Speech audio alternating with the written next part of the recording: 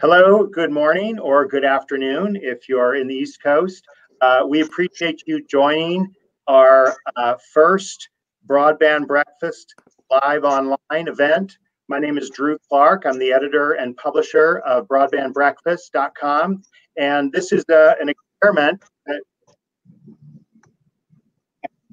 I've obviously repeat sound there. So I had to turn that off. That's part of the experiment.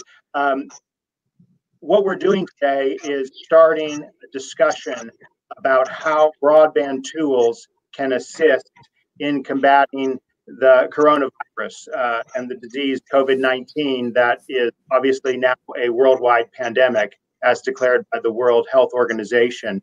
Over the next hour, you're going to hear from some expert panelists who are familiar with the field of online education and online training and how these kinds of tools can assist in mitigating and combating the coronavirus pandemic that we're in the midst of. But before I turn to each of our panelists and give some brief introductions about them, I just want to set the stage a little bit more about the coronavirus and broadband. Over the last 2 weeks, of course, I, with millions of Americans and I'm sure billions of humans, people on Earth, have striven to learn as much as we can about this disease that's confronting us. And while I'm no expert, we're no experts, one can learn and follow from history. And obviously, the influenza pandemic of 1918 has been getting a lot of attention. And I've been struggling to get a little bit of context. Like, what happened? What was the world like in the 1918 flu pandemic? And struggling to get a little context, I found my grandfather's memoirs, and he actually, talking with people in my family, I was wondering, well, what was the impact of this in people's memories? And again, this is 102 years ago, but I did run across this line in his biography, which I looked at just last night. He lived in southern Idaho and Utah, and he says he was a teacher. He was 29 years old at the time, and he talked about, when I returned to Farmington, a letter awaited my arrival, requesting that I return to Georgetown and complete the teaching year of a teacher who had not returned after the Christmas holidays. It was the flu year, and very little school was held. The board only paid me for the days taught. So I thought, isn't that remarkable that here we're dealing with this pandemic and schools across the country have basically gone online, canceled classes. Now K through 12 schools are doing the same. Many school districts and states have canceled schools and are talking about online education and planning kind of while things are in crisis stage to do this. But what is different now from the pandemic of 1918 is we have the internet, we have broadband technology and tools. And that's what we're trying to do here with this event, and next week at the same time, and the week after. Today, we're going to talk about broadband and education, and we've got experts assembled to talk about that. A week from now, we're going to talk about telework and broadband and how people in the workplace are adapting to the coronavirus. And then the following week, on the 27th of March, we're going to talk about the digital divide and how that is really going to be tested over the next several weeks and months and longer as we see what's the impact of this. So I appreciate you bearing with my story. It's my way of trying to understand the impact of this for our society. And with that, I'm going to turn now to Charles Severance. Charles, and I'm going to go ahead and pull you into the screen here, Charles, and pop you up so that people can see you. I'm trying to just do a two screen there. Okay, let's try one more time. Charles, you are a clinical associate professor of information. Correct me if any of this information is wrong. And you are someone who's worked quite a lot in online education. And you've talked a lot about how a lot of thought needs to go into that. I've unmuted you, and let's go ahead and have a discussion here. Just lay out the landscape, both online education as the field and discipline has been observed and seen, but also what's happened in the last 2 weeks, the last month, the last two months, as people have been trying to understand and prepare for this. What's your world like today as you're dealing with online education, Charles? Well, I've been doing online education since 1996. I was the first human being on the planet to fully video stream a class. Used 28 modems, and been working online ever since. Part of the MOOC revolution in 2012. Teach the largest programming class in the world. And if I was to sort of sum it all that, what, years of experience online teaching. It comes down to the fact that real teachers find ways to use tools that are imperfect to still teach. And so every time I was faced with some new technology, whether it was modems in 1996, after a while you couldn't send videos, so I put a little creepy picture of myself in the upper left-hand corner. It was only a picture because I couldn't reliably stream video over 14.4 modems, right? And so at some point you just find a way to adapt, improvise, and then master. And so there's this moment where you're stuck with a set of tools that are not ideal. You find a way to teach, and then all of a sudden you're like, wait a sec, there's advantages, and so it goes from advantage to advantage. But it takes a long time to get to the point where you can see the limitations of things like teaching online as an advantage. And I'm at the point now that I am probably more comfortable teaching 100,000 people online than I am teaching 100. Not that I'm uncomfortable teaching on campus, but I know exactly what I need to do to teach 100,000. But that has been a decade plus of experience. And so what I've been sort of avoiding helping my colleagues. I let my colleagues go through the transition, each in their own way, of the limitations of the new environment in which they've got to teach. But I have a deep and firm belief that teachers will find a way. And so I'll stop there and let others talk. But I think, we need to talk about sort of coping mechanisms and what you would do when you're like forced online for the first time and how you can best adjust to that. Well, let me actually ask a couple questions to pull a little bit more out, Charles. So how long did you prepare for teaching your first MOOC, your first multi-online course, and what advice would you have for people who have to kind of dive in it without that kind of time to prepare for it? So I was lucky. I mean, I was trying to teach to a broad audience, because one of the things that happens when you teach online is there are far more opportunities for the student to sort of fall off, to lose track of what you're saying, or to not do well on an assignment and then kind of disconnect from the class.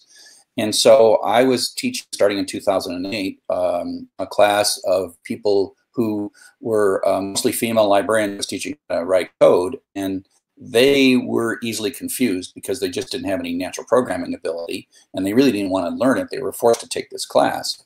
And so I was blessed in a way to have such a challenging mission in my from 2008 to 2012. But in that, I figured out everything that could go wrong with how I was teaching Python. And then in 2012, 2013, when I happened, I actually had figured out how to eliminate the flaws and rough edges in all my courses. And so then when I went online, it was really easy, but it was 4 years of preparation for that.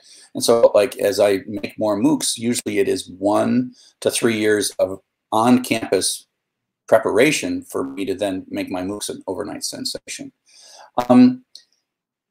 If I go back to the MOOC time, like in the 2012, I would say that the most important thing that I learned, and the most important thing that led to my ultimate success, is as a teacher, you need to think about what is the essence of what you're teaching. What do you really have to teach? Because one of the things we do as teachers, I don't know if it's the curriculum committee or because we thought our college was really difficult, is we sometimes conflate the concept of rigor and misery. And that if we think that if you're teaching a class and the students are not miserable and happy, then apparently you're not teaching with enough rigor. And I know that you're sitting in the curriculum committee and someone will throw across that your class is not rigorous enough. I mean, it's the standard thing. Like, you should be able to, if you can teach this much, you should be able to teach 20% more and be more rigorous, because, you know, college is for tough people and whatever. And I get that. I mean, we do get people on campus. We push them really hard. They learn a lot, and it's a wonderful experience. But I think we have to be careful of the conflation of just difficulty, misery, and rigor. And as a teacher, you got to relax a bit and say, what do I really and truly need to teach? Because when you're online, if you don't know exactly what you're going to teach, you can get distracted in all the detail weeds that you can get away with when you got office hours and teaching assistants and so many redundancy items that you have teaching in a campus situation that you just don't have online. And so figure out what the essence of what you're teaching is, and find ways to teach to the essence. Okay, awesome. Thank you very much. We'll certainly come back to you as we circle around. I'm going to turn now to Rob Vitsky. Rob is with Internet 2, and he's actually been extremely active in this subject matter. Rob, as the Vice President of Network Services at Internet 2, I wonder if you could just lend some context to the moment we're in right now. What is it that people need to be aware of? Let's focus on universities first, okay? But I know Internet 2's got a broader purview than that. But tell us just, like, I mean, it's just been 1 week, right? On Monday, Columbia, I mean, maybe in Washington State, there was a little bit of this going on, but Columbia Monday, Harvard on Tuesday, I think every university that I'm aware of that I've seen has got some kind of, all right, don't come back for some long period of time. So what is happening from your perspective in the online university landscape right now? Yeah, thanks, Drew, and thanks for putting this together. I think this is truly an extraordinary time from our perspective, and events like this are really important in starting to think about some of the issues that are coming to the fore. I think Internet 2 works with 43 state and regional networks that provide service to colleges and universities and K-12 and libraries, and all of those institutions right now are going through just a massive rethinking about how they provide the infrastructure for online learning. And you're absolutely right that at the beginning of the week, I think some of the infrastructure planners might have seen this coming, but it wasn't coalesced into policy or decision making yet. And that really changed on Wednesday. And we see it in traffic patterns on the network already. We see it in folks scaling up the use of the video collaboration platforms in particular, and then just overall changes in our traffic patterns. We in the state and regional networks have spent 20 some odd years or longer tuning our infrastructure to the rhythms of the academic community on campuses and in schools, and tuning not just for the calendar, but for the traffic patterns and the various applications that folks use. And what's happening now is another whole set of networks are being brought into that, which is the home and consumer networks. And so the traffic patterns are changing, the timing's changing, and all those things we can start to see in some of the analytic tools we have. And obviously that's going to accelerate over the next couple of weeks as well. So I think. So sorry, keep going. Didn't mean to step on your point. No. I mean, I think that there are kind of two things going on. One is we and a lot of the state and regional networks are doing a lot of work right now to shore up the intersections between us and those commercial networks, which we knew the traffic pattern for a very long time. It's going to change, and so we're trying to anticipate what some of those changes might be. You saw maybe this morning that some of the home broadband providers have removed caps and done some things to increase the bandwidth they have available in communities where they might be on a lower plan or something, or removing some of that. And so that's all great, and really shows the collaboration that's happening to try and get ready for some of this. Yeah. On the other hand, there's a lot of infrastructure that may need investment. And that, even if you do that very quickly, won't happen immediately. It's not a virtual change. It's going to take time. So to summarize and broadly generalize, Rob, you're kind of dealing with the pipes and of the way universities are going to tackle this new challenge, the bandwidth and the issues with bandwidth.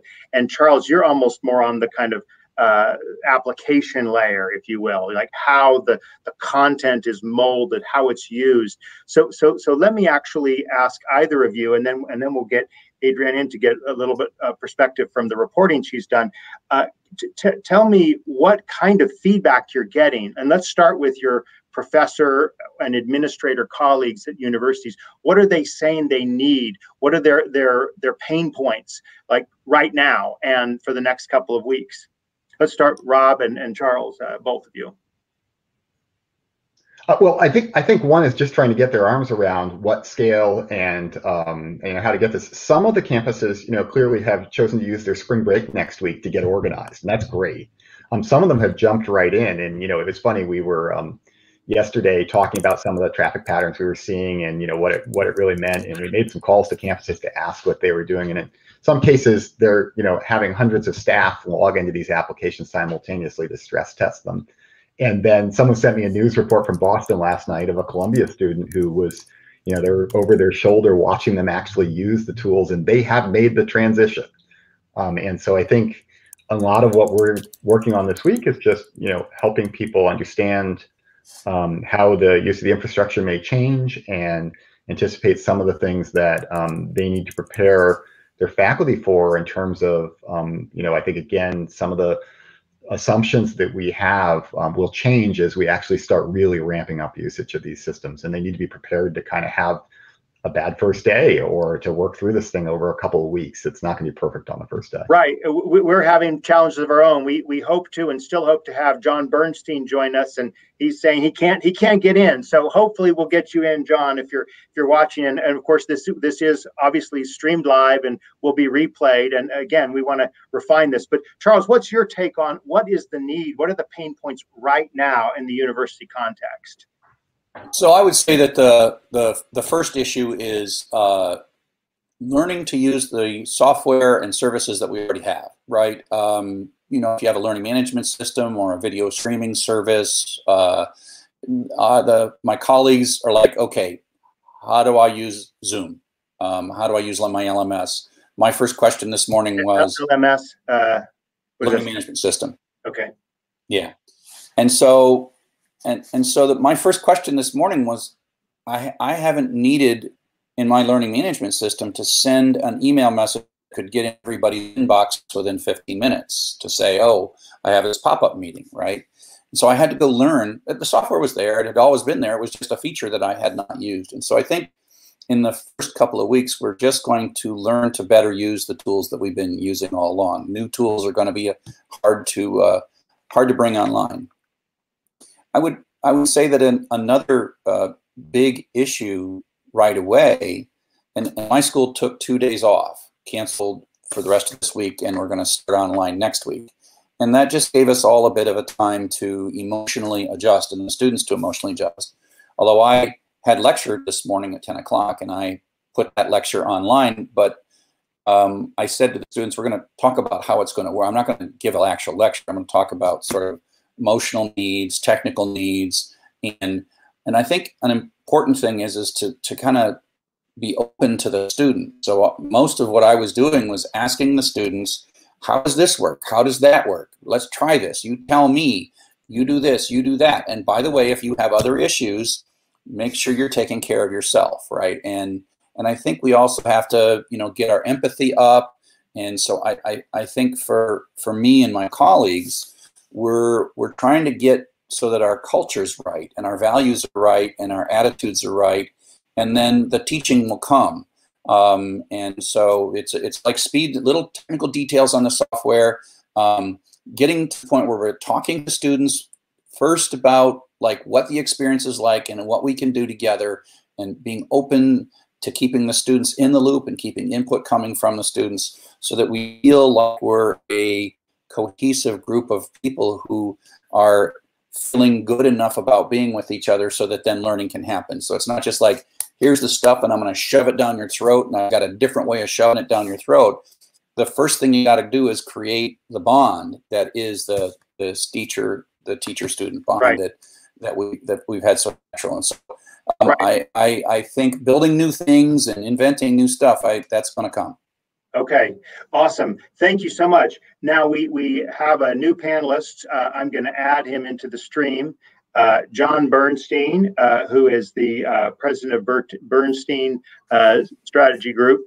He will be able to speak to some of the issues that he's dealing with on a, I think it's primarily K-12. I don't know if you're also dealing with higher education, John, but I also want to make sure to get Adrienne into the picture. So while we kind of get to you in a moment, John, let me turn to you, Adrienne, to just, you've been reporting this issue for 2 weeks or more, but with particular emphasis on online education. And could you just talk about some of the things that you've been discovering in your reporting, in reaching out to experts and to students, and you know, what some of these people are saying as you've interacted with them? Yeah. So I was originally reporting on telemedicine, and then as the schools started shutting down, I moved to reporting on online education. And what I gathered from interviews with professors, also I spoke with people in the press offices at Columbia University. I spoke with someone at MIT. It seems like this isn't going to be, due to the circumstances, this won't be a robust online learning experience, just because of what's going on, how reactionary it is. And the students seem to understand that because they know that there isn't really another option. However, this isn't really how online courses are supposed to look, just because it is so hasty. And it seems, I spoke mainly with universities. I still haven't been able to hear back from anyone in high school or elementary schools. But it seems like there's this widespread assumption that students, even though they're being asked to leave the campuses, will have access to broadband. And the students I spoke with do have access to high-speed internet, but it also leaves that question of, what about students who are returning to a really rural area or areas that don't have broadband? And a lot of the universities will be using Zoom, according to many people I spoke with. I spoke with Charles yesterday as well. And it seems like Zoom is something that a lot of universities have already been using for meetings. It's something that teachers are familiar with and comfortable with. I spoke with a student, I spoke directly with his wife, and then she communicated with him for me. He's a English PhD student at University of Iowa, and all of his courses for the rest of the semester will be online, and they're heavily discussion-based, seminar-style classes. And so it seems like a lot of the courses that will suffer in this time are labs, seminar classes, discussion-based courses. And he was really empathetic. He said, I'll be missing the conversation and what I learned from being able to interact with the other students in the classroom. However, I know that due to the circumstances, this is how it has to be. And he recognizes that the online courses will be difficult just because the courses weren't designed to be online, the classes that he's taking. But he did say that he'll have time to explore his personal interests as well, the areas that he's really interested in his degree. And there's also been this anxiety within the universities about the international students. The person I spoke with works at MIT, works in the president's office.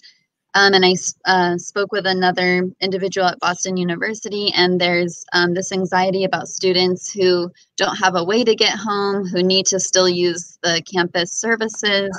And there's some students who have been asked to leave, and so they're trying to find people in the community who can take the kids into their homes for the time being. Let me So, jump in a second and build on this, and again, I want to get Rob's reaction on this point about the networks, right, and the bandwidth capacity and some of the issues, and then I want to get Charles' feedback on just like, okay, like throw it on Zoom, right? I mean, how do you have at least the semblance of a seminar or a discussion? I mean, clearly there are some aspects of an online class. I've taken online classes, and there's some things you get that you can't replicate that are better in some ways. But let's talk about that, and then after that, we're going to shift over to the K-12 situation and how online education is confronting the coronavirus.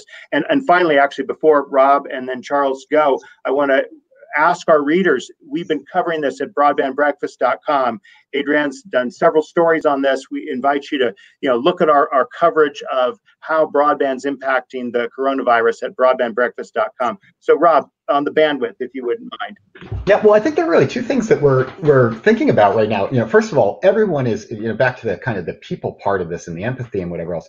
All these IT companies want to have a win here and support this, national crisis. And so people are putting a lot of effort into it, and the level of communication and collaboration and expedited activity is great. And so you need to say that. That said, campuses, let's take video conferencing as an example, have had tens of or dozens of or hundreds of faculty and staff using some of these applications between campuses for years now, and that works really well. It's a totally different thing when you take hundreds of kids out of lecture halls across hundreds of institutions, and they all start at 11 a.m. The same class. And so, some of the scaling issues here, both in terms of the interconnectivity between the providers and the providers themselves, are going to be interesting. And I think it's another piece in addition to the, how do you take the lesson that you've perfected in a classroom and move it online? We also have the issue of how do you go not only from your campus's experience with dozens of video conference users to thousands, but multiply that by all the campuses. Yeah. So, yeah.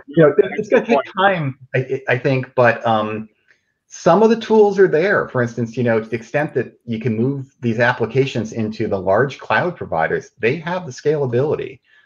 So, we're going to be doing some whack-a-mole the next month or so in terms of where the bottlenecks are. But there's a lot of good effort trying to solve this and get ahead of it if we can. Charles, what's your take? Well, I'm going to build a little bit on what Rob said.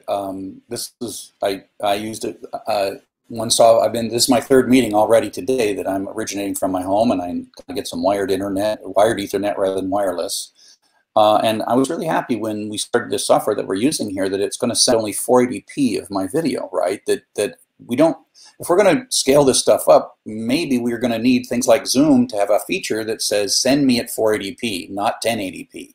Because we've always had like 4 people in a room and everybody gets to go 1080p, but that just isn't going to work. And so I think there are going to be little technical things, as Rob was saying, that we're going to have to jump on like a whack-a-mole that basically says, let's make all these video things capable of sending 480p. Which I sort of alluded to that in 1997 when I moved from 28.8 modems to 14.4 modems. I had to switch from video to a picture, right? And so I think we're going to find this. I think that if we don't have video, it's going to be terrible.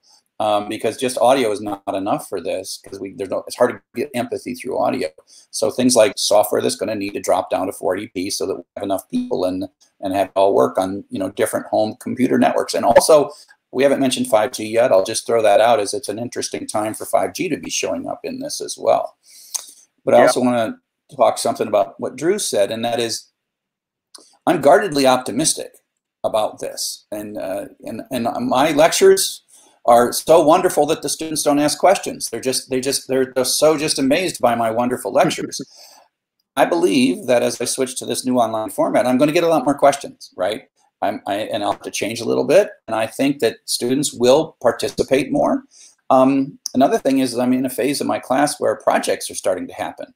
And my brain is like, should I cancel the projects? And I'm like, no, maybe not cancel the projects. Maybe this is a great time for everybody to use like Zoom for their projects, right? For the students to do it. And the students will learn something about collaborating with each other at a distance. And so there's all these sort of short-term worries, but for me, I look at this as just another thing that makes me kind of optimistic about, boy, there's so much to learn here as a teacher and a technologist that away we go. Then the one thing that I miss the most is I can't go to an airport and go to England and sit in a bar with somebody and ask them what's really going on, right? I mean, that's the part. Oops, and I've lost my video, so I'll stop talking. But we can still hear you.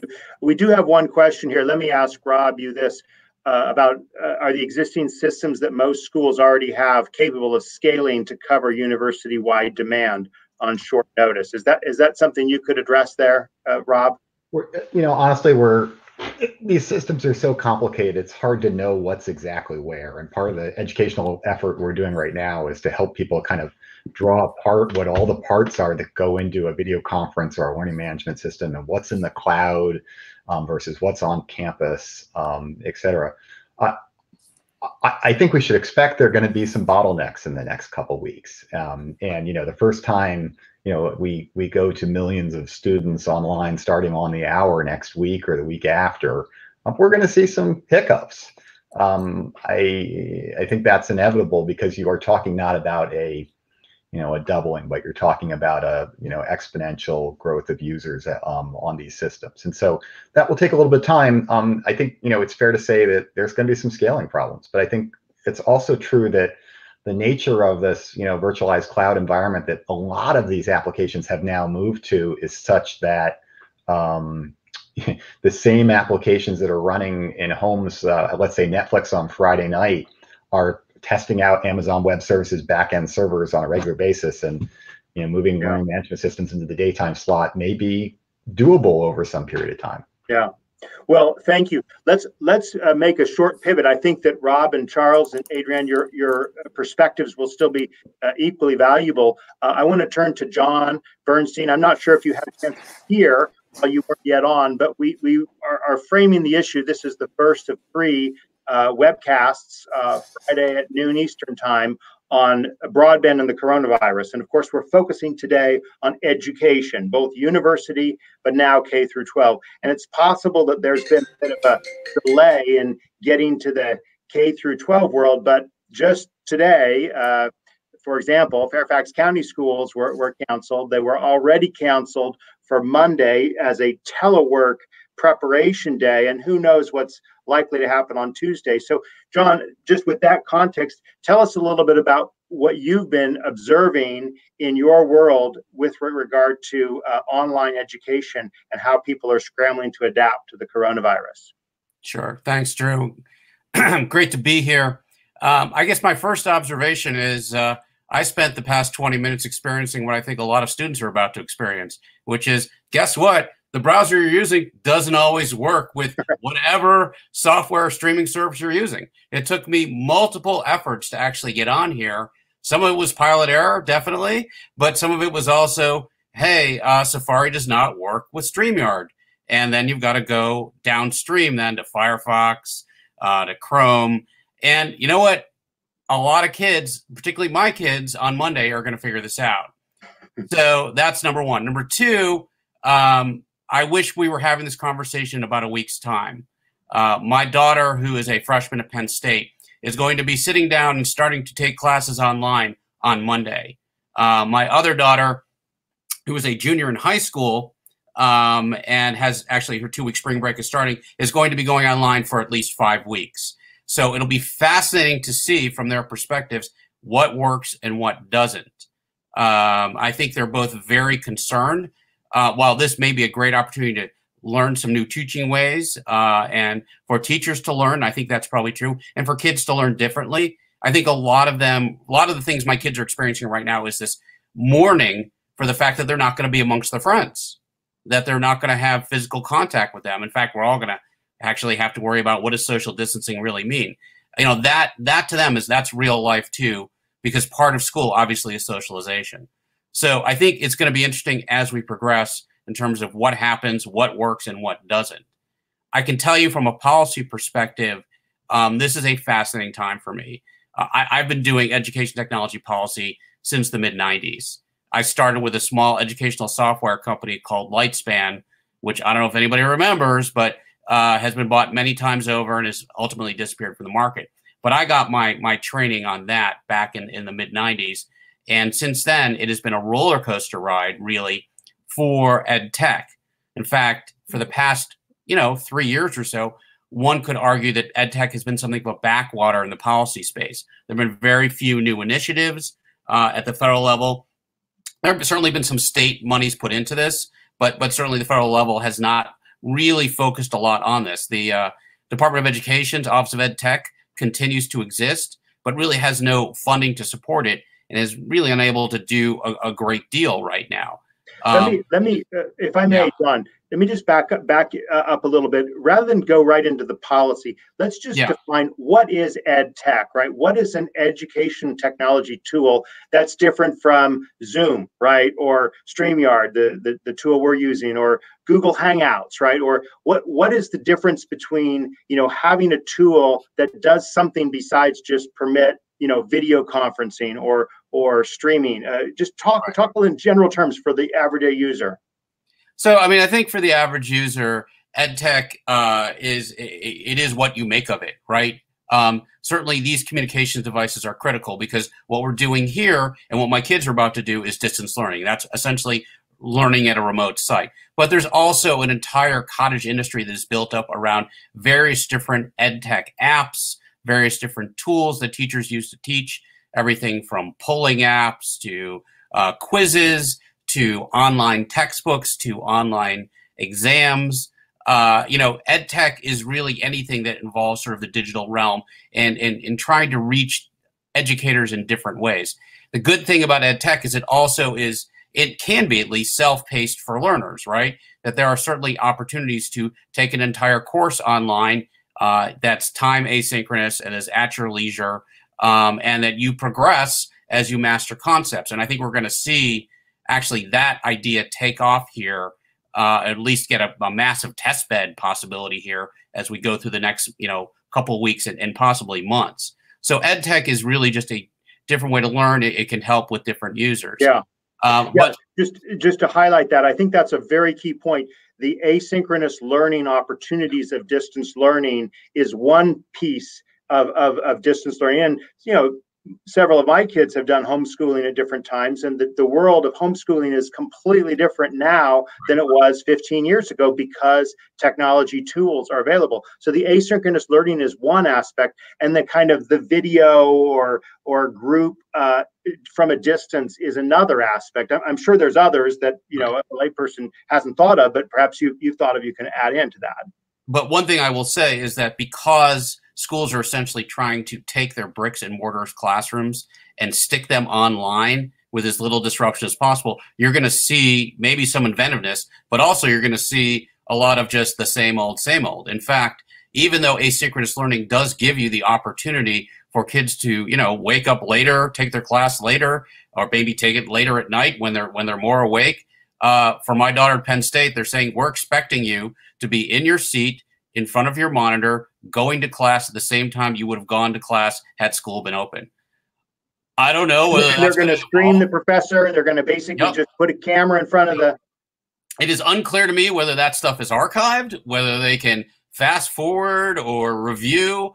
I'm not sure they figured that out yet, and I think that's something that's going to be interesting to see as the rest of the semester progresses for her, how that works and whether it works for her. And there are different types of classes, right? So some of these are lecture-based classes that are completely made for the kind of thing we're doing here. Some of them, however, are smaller group discussion classes, like she has to take a theater class this year. How is that going to work this way? We're going to mute everybody else while somebody performs a scene. Can you perform a scene without a partner unless they're online? I mean, there is a lot of things that they're going to figure out that are going to be totally fascinating. And the same thing goes for high school. Right. Well, John, we won't abandon you, but I do want to get Rob and Charles's perspective on some of the issues you've raised about ed tech and types of classes and so forth on the higher ed, but maybe also high school level, and we'll come to some of the policy issues after that. Rob and Charles. Well, I'll just say, I don't know that I have an answer to that. I will say my wife made a suggestion last night that I think is spot on, which is these are days to keep a diary. because, you know, a year from now, all the data we're collecting about this will be really useful for all sorts of interesting reasons. And so, you know, I actually think I might take her up on that suggestion. Well, you can call it the EdTech Journal of a Plague Year. Yeah. So John, I'm on the other side, right? I'm that professor at the University of Michigan, but I'm on the other side of that. And I spent from 10 to 12 my normal Friday lecture time mostly asking my students what they thought, how they thought we should do this, right? And one of the questions I asked, which is exactly what you bring up, is, should I move all my office hours to the evening, or should I just do them during the day like always? Because these are full-time students. And so working students like stuff in the evening, right? Because they already have jobs and they want stuff in the evening. And so far, and I haven't polled everybody, but so far they're like, keep teaching during the day. That was what they told me, you know, keep the same schedule, because we're full-time students, and your 1 to 3 o'clock office hours on Monday, I know when those are, and your 10 to noon on Friday lectures and the discussion sections on Thursday. And so that, I have to say, we're 24 hours in, and I'm like, I wouldn't have thought of that right away, but it makes a lot of sense. And so it really says that we have to be open, right? And I hope that John, your daughter's professors, their first goal is to establish a culture rather than just keep the information flowing, because that really misses the point here of what's the right way to do this and what's the best way for people to learn. And so I'm interested in all these questions, and I think the idea of a diary, although I'm going to guess for those of us inside it, are going to be burned. It's going to be burned into our minds pretty intensely as the next couple of weeks unfold. Right. I want to take some time and get to specifically K through 12, and start with you, John. What are people on the ground saying? What are they adapting to? You described in our conversation a little bit of some of the scramble in Washington policymaking circles. Well, give us a little flavor of what's going on there, and maybe we could hear from everyone on the panel about, like, what's your last week been like, right? What have you done over the last week that is germane to this broadband and education and the coronavirus? So this week has proven to be fascinating because there are multiple packages that are circulating in terms of coronavirus responses on the Hill. And none of them actually really address the issue of, well, how do we support kids better at home?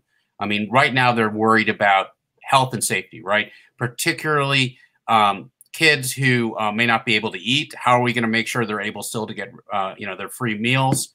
Particularly around making sure that that they have places to go if there's nowhere for them to go. This stuff's all getting worked out on the fly. For school districts, I know in Fairfax County, where Drew is as well, they're taking the day on Monday to figure out how they're going to do this. But I think, as all of you guys will probably agree, one day to figure out how to do distance learning for the next, I don't know, possibly the rest of the semester, is probably not going to be enough time. So there's going to be a lot of hiccups in the system. I don't think the federal government can help support that, but we'll see. For me, the biggest issue that I've been focused on, and I have been talking to Congress, I've been talking to the Department of Ed, I have been talking to the FCC to some extent, trying to figure out, what about those kids who are unconnected, right? A lot of folks can go home for their jobs, like all of us here, and sit down at their computers and do a video conference or do phone calls and have access to their emails. And life can largely proceed as normal, except you're not seeing people in person. But there are, upwards of, I've seen numbers of 12 million kids who go home without broadband access. What are we going to do about them? And, there are some school districts that have thought this through. I visited Lee High School out in Fairfax County last year with FCC Commissioner Jessica Rosenworcel, and they showed us their hotspot program where they're handing them out to the kids who need them so they're able to connect at home with their devices. And actually, a lot of these kids who are migrants have learned English as a result of that. But now they're going to have to do their day-to-day work, and they're going to need connectivity. The problem is we don't really have a federal program in place that can turn on a dime for the most part and provide that. We are too far down the road in this legislative cycle to actually move a piece of legislation. And there has been a bill introduced on the Senate side, and one that's coming on the House side, that would essentially set up what's called a homework gap trust fund, The homework gap is Commissioner Jessica Rosenworcel's term for what happens when kids go home and they don't have internet access. They are unable to do their homework like their wealthier peers. So this homework gap trust fund would take somewhere between $2 and $4 billion of auction proceeds from spectrum sales and devote them hopefully to this, which is providing dollars for school districts to equip these kids to go home and do their homework, whether it's hotspots, whether it's providing them laptops, whether it's providing them technical support, possibly training for teachers. All that stuff's valuable. Problem is that stuff's not law right now, and Fairfax County just closed. It's the 11th largest district in the country, and I don't know, what are there, 180,000 kids here or something like that? They don't have time or the luxury to wait for legislation. So the one thing that is being looked at hard is what can we do with the existing E-rate program? And for those of you who don't know what the E-rate is, it is a $4 billion a year program that provides discounted internet access costs for and exterior broadband to some extent, plus Wi-Fi in schools and libraries that schools and libraries apply and get discounts to the FCC.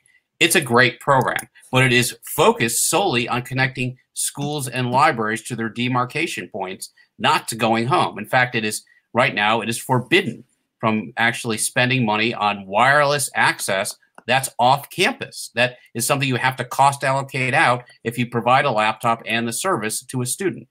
So one thing that is being looked at, as I understand it, at the highest echelons of the FCC, we've actually sent letters up on this from the education community.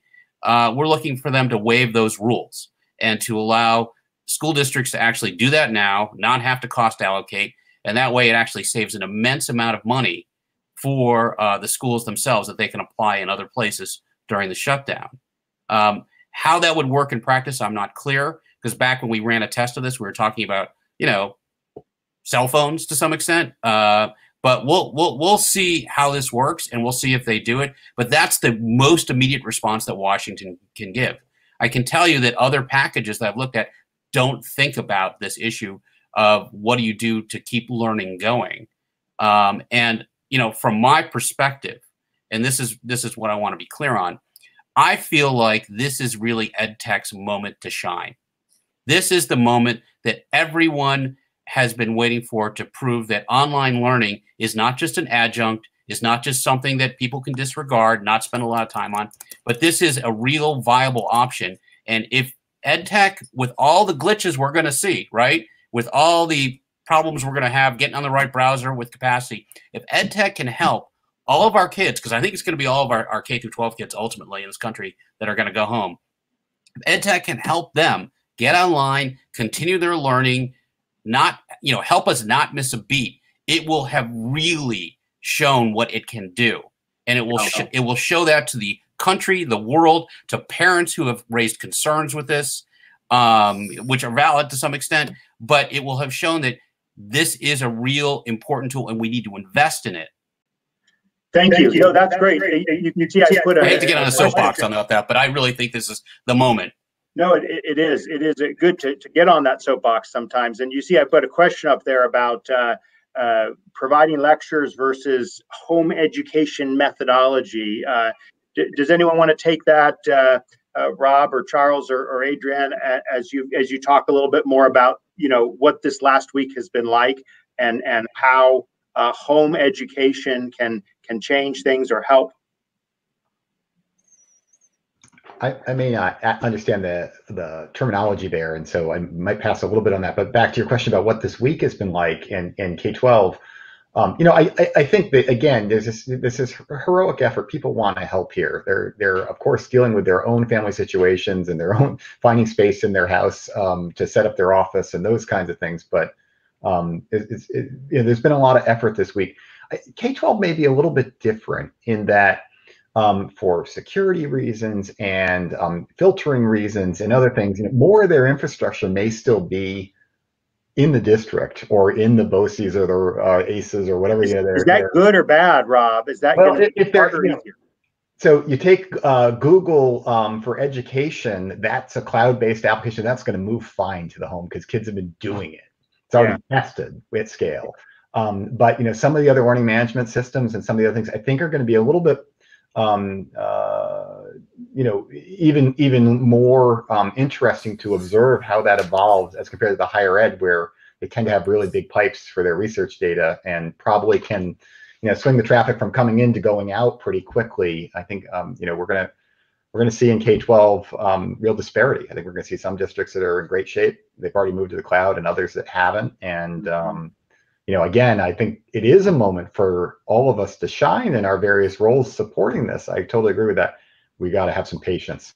It's just 30 seconds, Rob, on Internet 2's role with K-12 as opposed to higher ed. What does Internet do for K-12 schooling? Yeah, so almost 20 years ago now, as they were building this very high-speed interconnect for research data between the universities, some of the schools of education around the country said, hey, we do a lot of collaboration. We place a lot of student teachers out in school districts. Can we bring these things together and gain from some of the benefits of these abundant networks that have been built for research for K-12? And so there are 100,000 or more K-12 institutions that we support across the country, again, through these 43 state and regional networks. And those guys are really where the rubber meets the road, with specialized programs that adapt to state conditions on K-12 and libraries. And they do a fabulous job doing mission-specific support for those K-12 institutions. And I know there's been tons of conversations this week with, again, part of this education, how the networks actually work, and helping the policymakers and decision makers understand the difference between a local resource and a cloud resource and a network versus whatever. But Herculean effort to do education and kind of retune assumptions about what's possible to support some of the learning opportunities that are going to exist in the next few weeks. Charles, what's been your week like, and what do you sense the issues and problems are going to be in the coming weeks? Well, my daughter teaches K 3 through 5 special education, so I have been in hourly contact with what's going on the ground.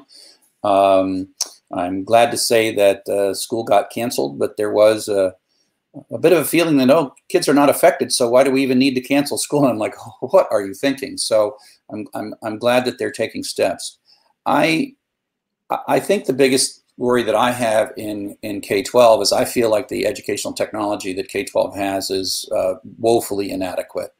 And frankly, I like Google Classroom is the worst learning management system I've ever seen, right? Everything is better than Google Classroom, and yet the only thing K-12 has is Google Classroom or something worse. And for 3 years now, I've been begging every K-12 teacher I could talk to.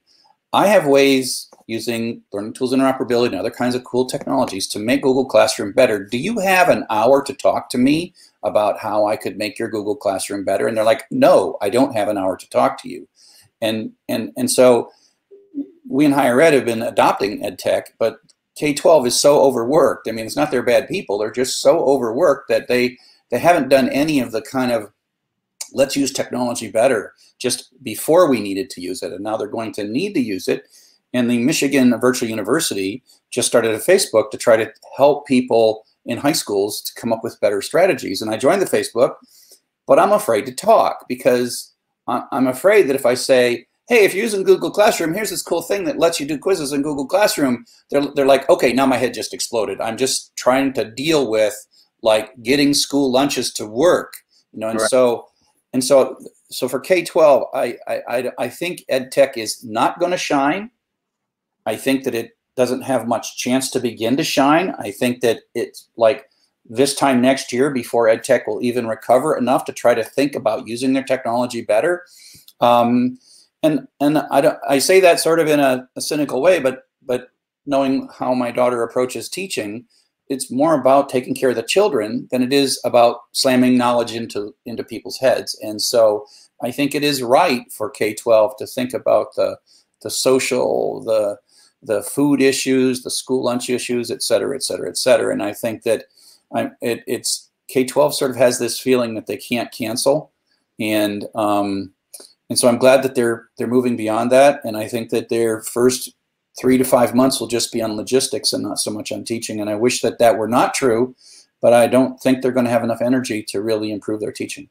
Okay. So okay. Can I respond to that quickly? Oh, yeah. Sure. Yeah, go ahead, John. So Charles, I hear that. I hope you're wrong. Actually, I hope they do take this time to figure out how to improve teaching, how to improve whatever delivery platform they're using to make this an interesting and perhaps even in some cases a better experience than some of the classroom stuff they do. I fervently hope that happens. I think it's going to be on all of us to highlight the places that is happening. Yes. To make sure that everyone understands the best uses of this. One of my clients is the International Society for Technology and Education, ISTE. They have a gigantic conference in June. And every year they have hundreds upon hundreds of sessions devoted to improving your teaching with X product or in X academic area. I'm hoping that stuff is stuff that they're going to take with them now and use. And the reason that we need to do that is because we may not be done this semester with this virus.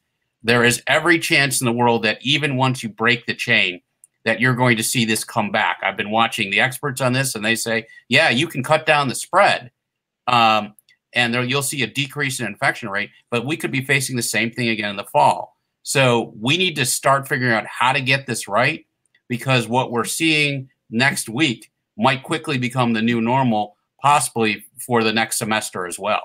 Well, that is a great segue. We've gotten another question here about early childhood education, and I want to be strict about our end at 1, and I want to give Adrienne a chance to talk about some of her experiences this past week. But just quickly, if anyone of you has any interactions or reactions to this point about early childhood education, what do we do? Do we just kind of like, okay, well, just homeschool? I mean, which is fine, right? I mean, that may be the right answer, but are there tools that online education gives that addresses some of these social interaction aspects? Reactions? I don't have any professional reaction, just a personal one. I think some of the guidelines around what social distancing really means are going to matter here. And understanding whether getting kids together and letting them associate with one another or not is going to be probably one of the key things we need to figure out in terms of, can you put a group of 6 kids together with a teacher or something or not in the preschool environment? Yeah. So, Adrienne, tell us about some of your experiences this past week as you've been reporting this.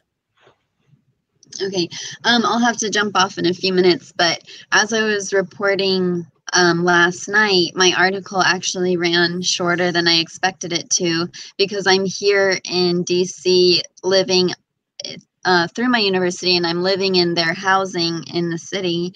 And then while I was reporting last night around 7 p.m., I got an email saying that we had to evacuate the building in the next few days.